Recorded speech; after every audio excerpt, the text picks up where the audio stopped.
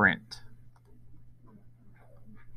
Once you've done so, we have a few things to set up. The first thing you want to do is make sure at the top you've chosen the correct printer for what you're printing.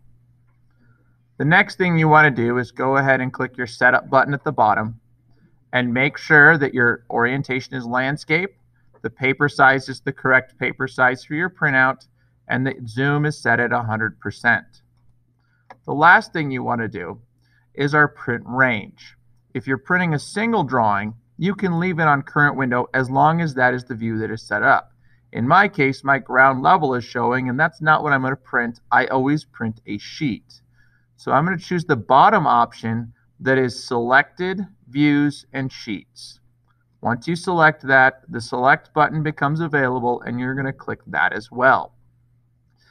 This will show you all of the views and sheets that exist in this project.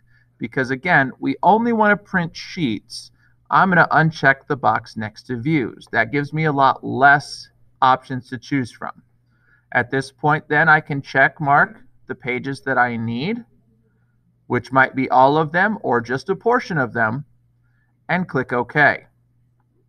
It will ask you if you'd like to save this selection. You don't need to do that.